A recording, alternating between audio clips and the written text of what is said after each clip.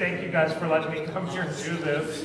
I find it truly amazing that Ryan chose this weekend to not be here. And I wanted to say that I've been teasing Ryan for a while about that he actually only works one day a week. But I came to the realization 6 weeks ago, he gave me a challenge that I needed to preach, and he said, when? And I went, I don't know, I'll get back to you. And 10 days, 2 weeks back, he kind of stopped me and went, pick a day, this one or this one, which one? And so it was this one. And again, it's nice he's gone, but in prepping for this, I realized if he has to put a sermon together every week, and I've had 6 weeks to prep this one, he kind of works hard.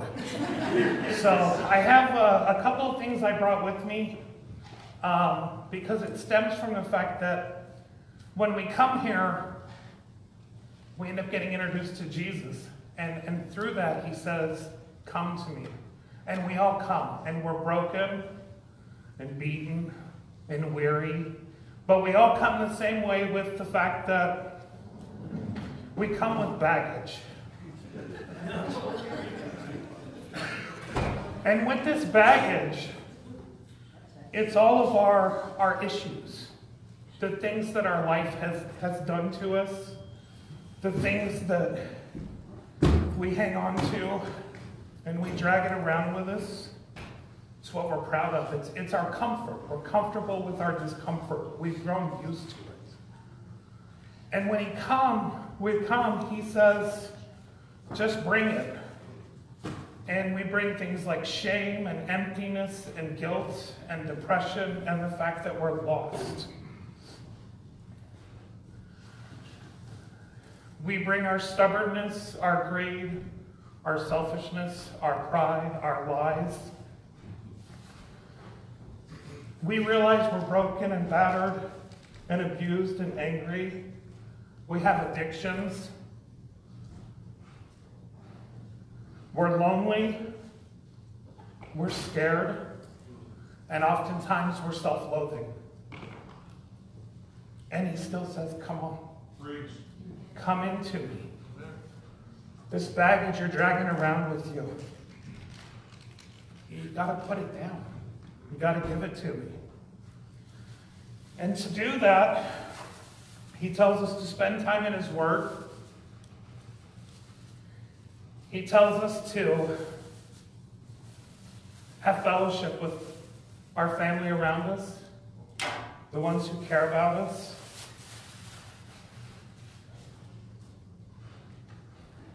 And he says, sit still, talk to me, pray to me. And when we do, he has promised that all these things will be taken away. He tells us that we'll find a peace. And in that peace, we can give up all the baggage. Boy, I'm just going to cut myself. Didn't quite think this part through well enough. But you bring it in and you hand it to him, and little by little, sharper knife would be good. Little by little, he gets rid of it. And little by little, we can hand all this over to him. I'm not going to do it. I'm going to stab myself somewhere in there. And little by little, he takes it away. Should have thought of that. And he makes the baggage bearable. And he cleans it up. And he says, it's all good.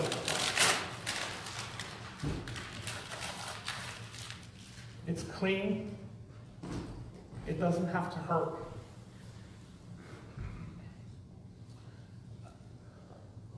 We bring our stuff.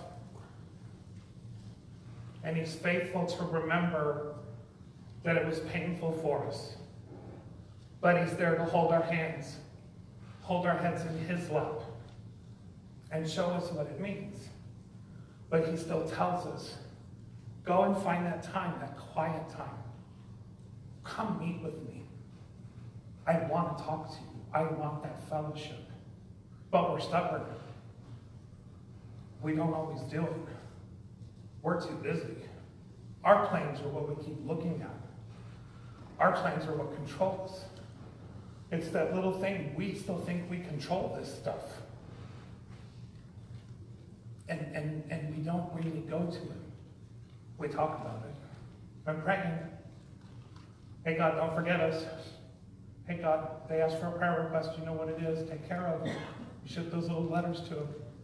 But we don't take that time to go, what do you want from me? Where am I supposed to be? About 10 days back, I got to go to St. Gertrude's Monastery in Cottonwood, Idaho with Pastor Jeffrey and Pastor Ryan. We were going for a spiritual formation retreat. Really big words that I didn't quite understand, so I kind of knew with no expectations. You can ask some of my Bible study groups that if I don't know something, I Google. So I Googled spiritual formation retreat. Enter. And there's a lot out there. And so I printed a 2-page thing to read so that I could understand what spiritual formation was. You know, I read it and I still went, what's a spiritual formation? And what I came to realize, it's the how and why of my faith. Why do I go to Jesus? How do I do that? And it's in that quiet time. We got to St. Gertrude's Monastery. It's a beautiful, beautiful place. And you pull on to the campus there, and you go park, and we're met by one of the sisters and on. And there's just a calmness. She's talking, telling us things. Here's this, here's that. She points out do's and don'ts. Go here, go there.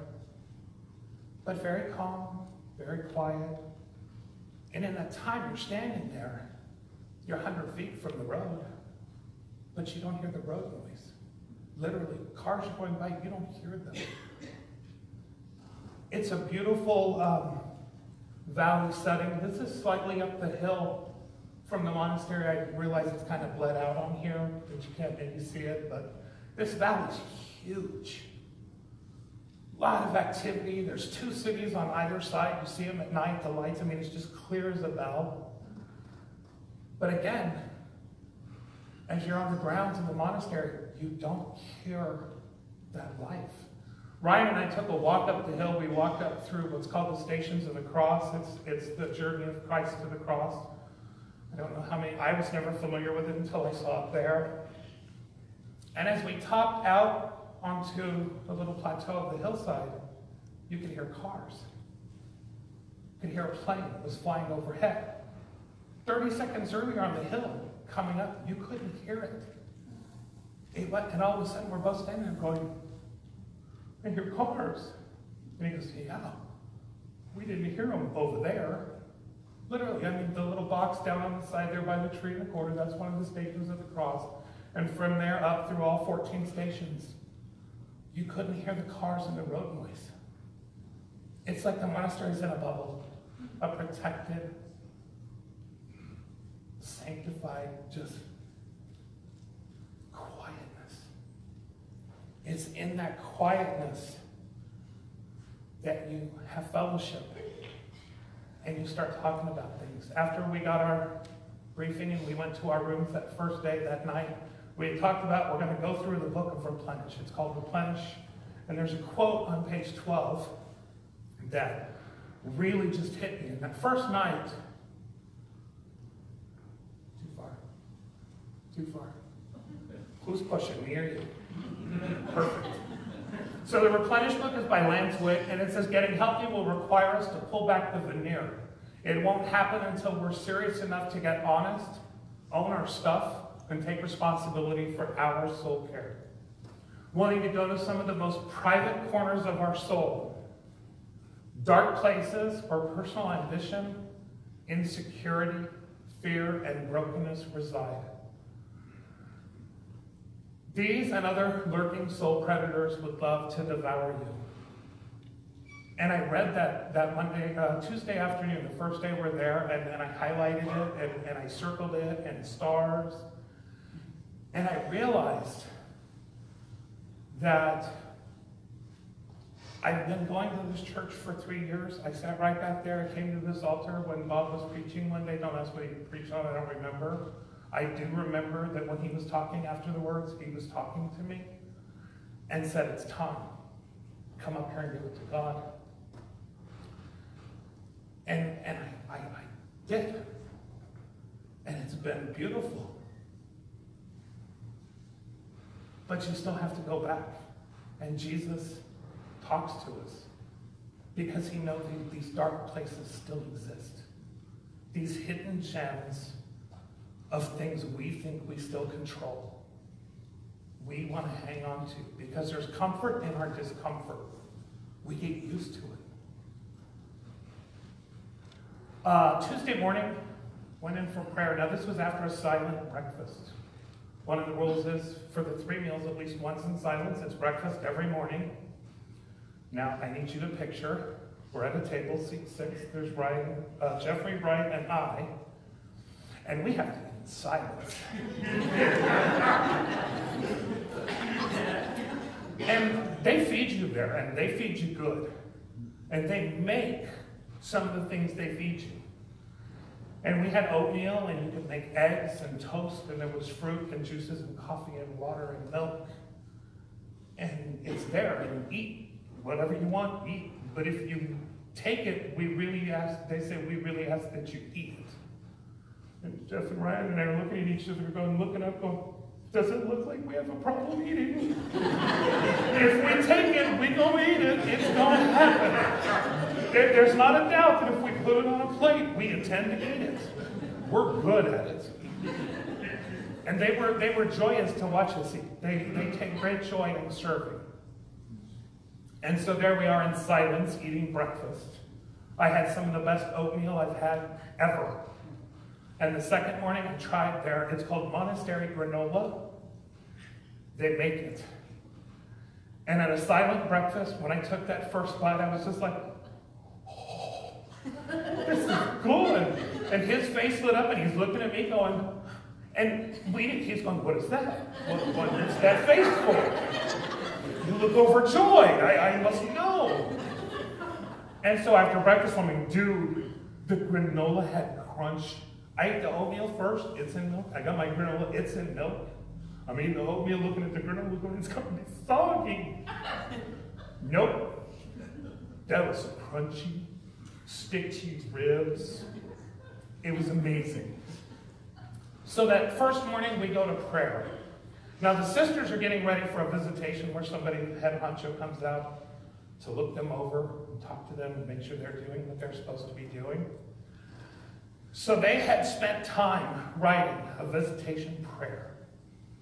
I learned after the fact that there was 6 weeks spent on 3 lines of this prayer, where the sisters are in prayer wondering, are these the right words, God? Is this what you want to hear? And as we're going through this prayer, I know they felt it. We're all going, oh my God, they wrote this prayer for our visit. They wrote this for us. I didn't think I could take the card that it was typed on, so as everybody was walking in, I'm like, trying to get a decent picture. It's not a great picture, but it's here, and it says, gracious God, as we prepare for our upcoming visitation, help us to listen with the ears of our hearts as you call us to a deeper life together. A life of love and transformation as we stride on the journey to wholeness. May we be open to healing where you were calling us to grow as we recommit ourselves to our common vision. Prayer awakens, justice impels, and compassion acts. And as I'm reading this prayer, I'm thinking, they wrote this for us. Knowing full well they hadn't. They didn't even know us. And it said, God wrote this for us. This is a prayer that wasn't just for the sisters, is it? The morning that they read this, it was the first time it had been read in the church. And there we stood, the 3 of us, looking at a journey of trying to grow and get closer to God.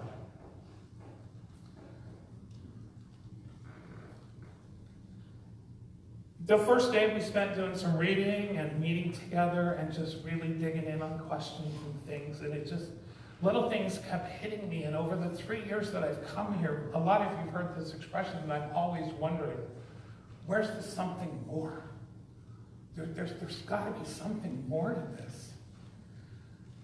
And I just realized that there is. I just wasn't there. Every time I would get close to it in my meetings with Ryan, I was right there on the edge of what that something more was. And Ryan could look at it and see it happen. And there was a wall that would just slam right in front of me. And it was a wall of separation from me to God. Because I learned years ago the connection never fails from God to me. It's disconnected from me to God. I cut it off. I'm the one snipping the line. I'm the one who puts that wall up every single time.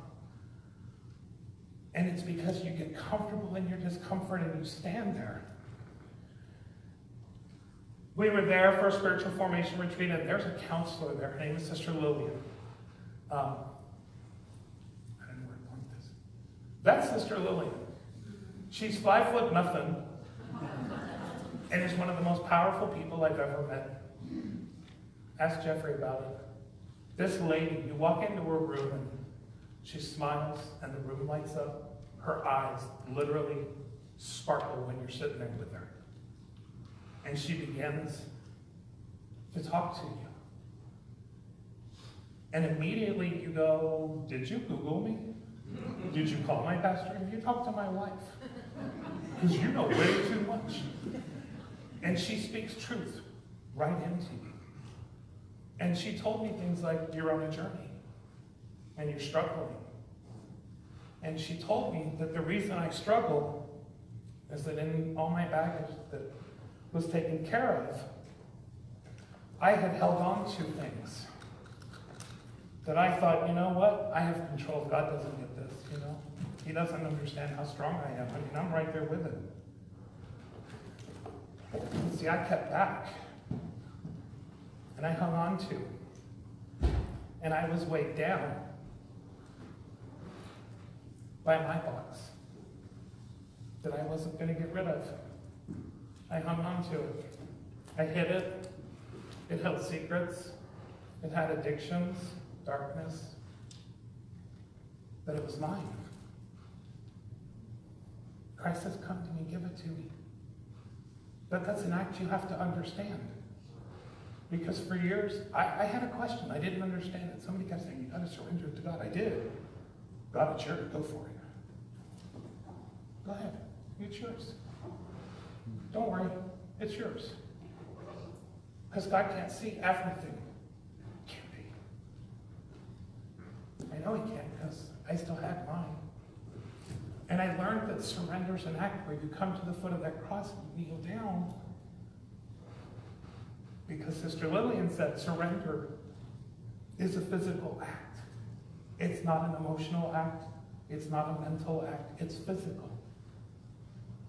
You have to get to a point where it hurts more to hang on to it than it does to let it go. And she goes, but to let it go, Larry, you have to do something. She said, you got to have a physical act. And it didn't matter where my box was. It was mine. And I still held it. I was holding it. It was tight. The duct tape was representative that the things in it weren't going anywhere. The box has been battered and bruised and kicked around. It's beat down, hiding in a corner. But the whole time it was me. It was my hands holding it. And Sister Lillian sat in her chair and she goes, Larry, you got to understand surrender. She goes, this is not surrender. This is fighting. She goes, you have to learn to go like this. But I can't. It's mine. I'm in control. She goes, really? How much control do you have? Tell me.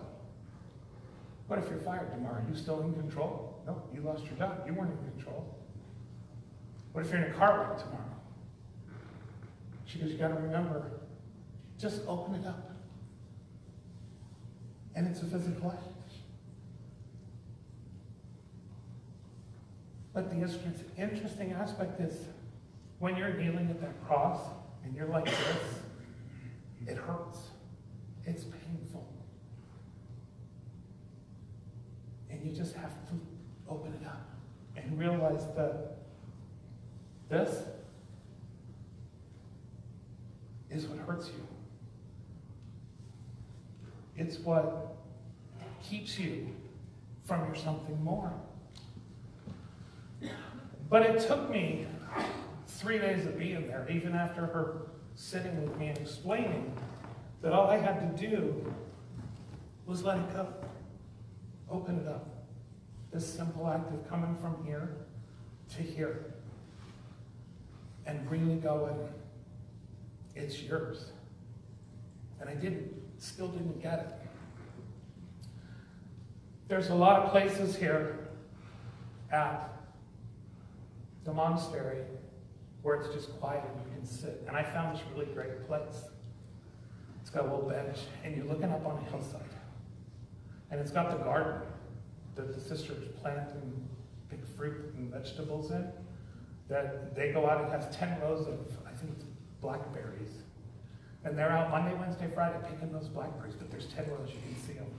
And other plants. And you've got the green trees coming down the hillside. And just this open field that the deer came to every morning, every night.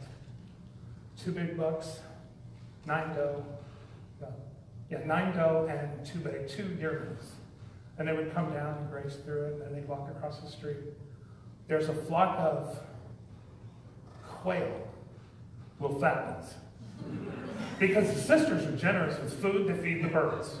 And those quail have learned you just go from bird feeder to bird feeder to bird feeder because God has provided. And they're fat. But they come out on this hillside, and the deer come out, and you can just sit there, and you just go, God, what is it? What is it you want to tell me? And time again, there's something. The hair on the back of your neck stands up, and you're just like, what is it? And as I sat there, Thursday, just after lunch, this verse that I wasn't overly familiar with came to me, and I went, no, I don't think so. A couple more minutes went by, and it hit again.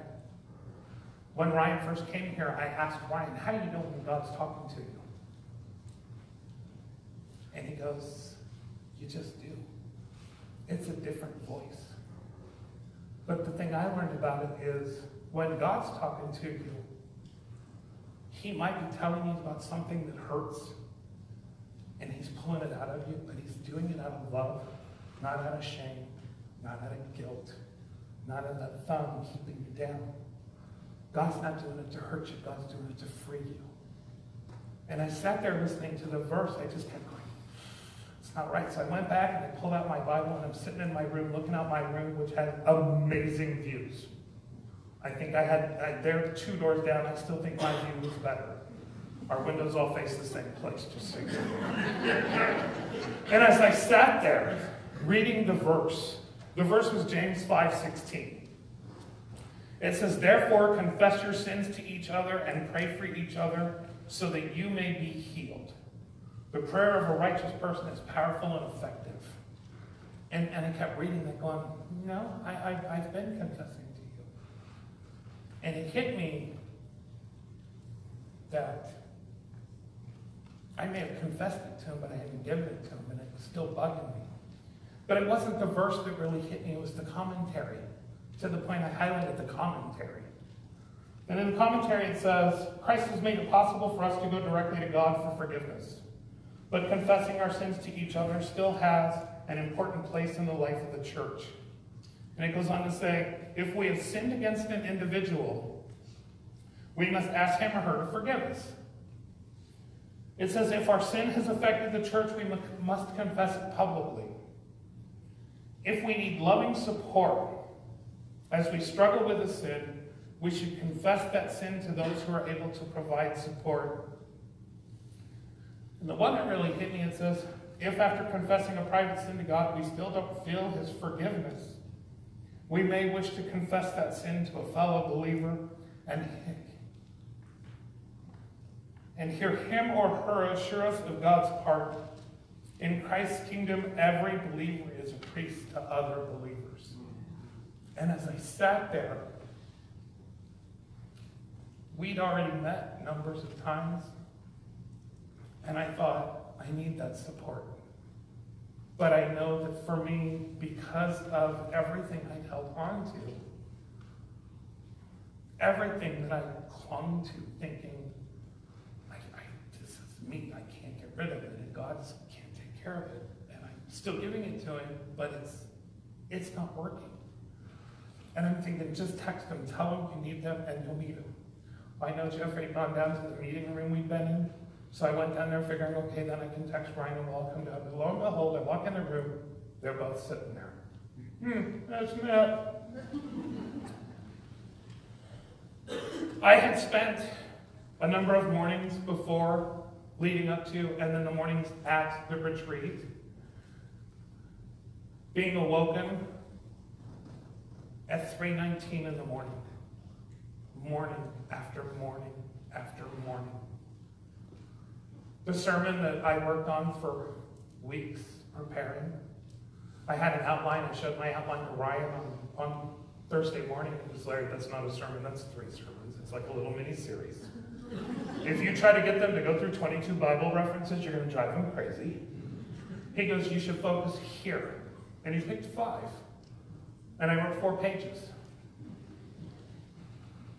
And as I sat there looking at them, holding those 4 pages, I said, I can't preach it. I can't do it. It's not right. And I threw it down. And I said, I don't know what I'm going to do. I said, but these are the struggles. These are my pains. But I still couldn't do it. I was still holding it, clinging to it. And as I sat there, I'm looking at them, scared, afraid. What are they going to think of me? Will they still talk to me? What if they go back and tell their families and come tell you guys? But having told Ryan and Jeffrey about this 3:19, they kept giving me ideas. Larry, go read the 3rd book, 19th chapter, see what it says. Go read every book, chapter 3, verse 19. And lo and behold, that's what I did. And as I sat there that day, I wrote out all these 3:19 verses. Now, don't get me wrong, I don't have all of them, so it's not 66 of them. First of all, not every book has 3 chapters. Aren't you lucky?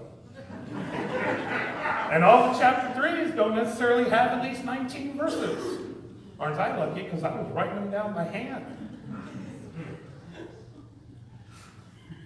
And as I found these things, I wrote them. I mean, things that the hair on my neck stood up, things that just made me sob sitting there. And as I go through chapter and verse of God's Word, I start realizing, dude, he's got a message for you. Jeremiah 3:19 says, I myself said, how gladly would I treat you like my children and give you a pleasant land, the most beautiful inheritance of any nation. I thought you would call me Father and not turn away from following me. And that was me. I called him Father. But he's back here and I just keep standing apart from him. Lamentations 3:19. I remember my affliction and my wandering, the bitterness and gall. That was me. I was wallowing in everything that was going on. Ezekiel 3:19. But if you do warn the wicked person and they do not turn from their wickedness or from their evil ways, they will die for their sin. Self-explanatory. Habakkuk 3:19. The sovereign Lord is my strength. He makes my feet like the feet of the deer. He enables me to tread on the heights. It was a message of hope. John 3:19. This is the verdict. Light has come into the world, but people love darkness instead of light because their deeds were evil. Foreboding, foreshadowing, the drama of it all. Acts 3:19. Repent, then and turn to God, so that your sins may be wiped away, that times refreshing may come from the Lord. Wow. Ephesians 3:19. And to know this love that surpasses knowledge, that you may be filled to the measure of all the fullness of God. Hope. 1 John 3:19. This is how we know that we belong to the truth and how he sets our hearts at rest in his presence. Quiet, comforting. Revelation 3:19. Those whom I love, I rebuke and discipline. So be earnest and repent. As I read through these, sitting there looking at Ryan and Jeffrey, knowing that God had been talking to me all week, and for the last 3 years, I sat there sobbing. I was my own worst enemy. I held on to my box. I was just like this. And it hurt. The pain in my hands and my shoulders. That tenseness doesn't go away. I sit with it. Morning, at work, in church. Put on a great face. But I hold it. I'm comforted by my discomforts. But when you're like this, when God comes, he wants to give. And if anybody knows anything about giving, somebody has to receive, but to receive, you got to open your hands. It can't be handed to you unless you're open. And I sat there. And I told him. I laid it out.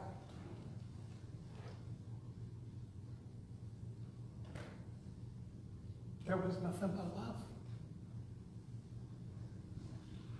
Nothing but love. I literally felt Jesus kick my wall down. Dust. No wall. And it just let it wash over me. My brother would tell me, you got it. Just grab it.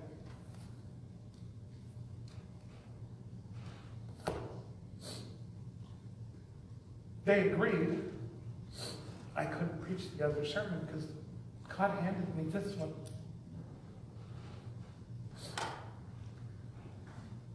They said, you got to share it.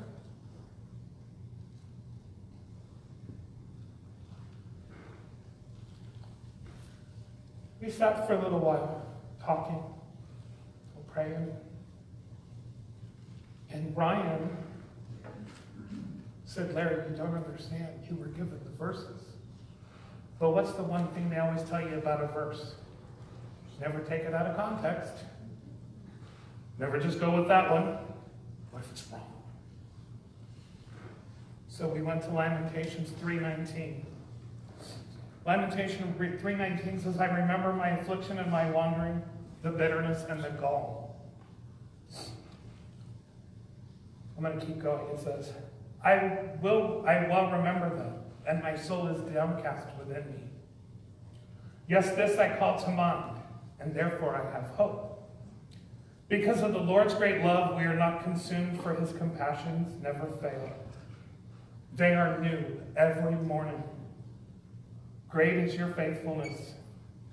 I say to myself, the Lord is my portion, therefore I will wait for him. The Lord is good to those whose hope is in him, to the one who seeks him. It is good to wait quietly for the salvation of the Lord. And he goes, even in 3:19, where it talks about wallowing in everything you hang on to, Christ lets you know there's hope. You just got to wait on it and get him to come into you. The toughest one for me was Revelation 3:19. Because it says, those whom I love, I rebuke and discipline. And he's tough. Sometimes you think that sin weights you down, but every now and then it's God's love going, dude, tip it up. I'm still here. And what it says at Revelation 3:19. Those whom I love, I rebuke and discipline. So be earnest and repent. Here I am. I stand at the door and knock. If anyone hears my voice and opens the door, I will come in and eat with that person and they with me. To the one who is victorious, I will give the right to sit with me on my throne, just as I was victorious and sat down with my Father on his throne. Whoever has ears, let them hear what the Spirit says to the churches. And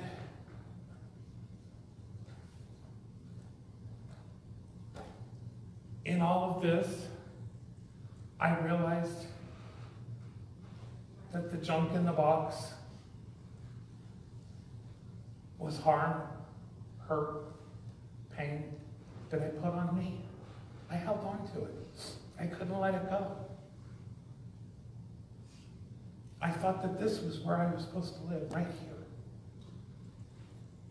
That if I opened up, God opens up a whole new world and says, you'll be victorious. And you will get to sit on my throne with me, with my Father. If all we do is take what hurts us, take the things we hang on to, and give them to him.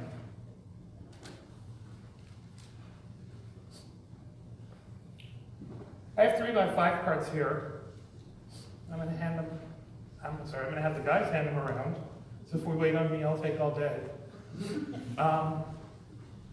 The reason I'm passing them out is just think about stuff. If there's something that you're hanging on to, I brought pens. What I want you to do is just sit for a few minutes and pray on it. And if God says that there's something in your life that he wants you to get rid of because you're hanging on to it, you're comfortable in your discomfort, I want you to write it down. Pray to God about it, write it down. My box, which I was so happily, joyfully overjoyed to get rid of, has a slot in the top. Once you write it down, give it to God. Bring it to him once and for all. Open your hands. Give it to him. He stands waiting for you, knowing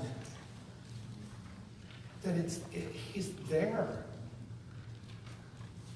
to help anybody who may be uncomfortable. If you decide to write something down and you don't trust somebody's going to read your handwriting, I brought 2 big markers,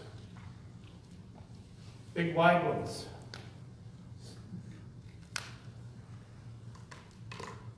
Giving it over to God makes it go away. If you write it down, take the marker when you come up and you want to pray over it, grab that marker, line it out, it's gone. Throw it in the box. The box won't be open, the box will be taken out, throw it in a dumpster, not necessarily ours, but a dumpster so that it doesn't come up anywhere. Don't put your names on it. But if there's something in your heart that you just want to give up, hand it over. And trust that he's going to be there. I'm going to have a song played right now. While it's playing, pray on it, think about it. If there's something you have, write it down. Come up if you want to.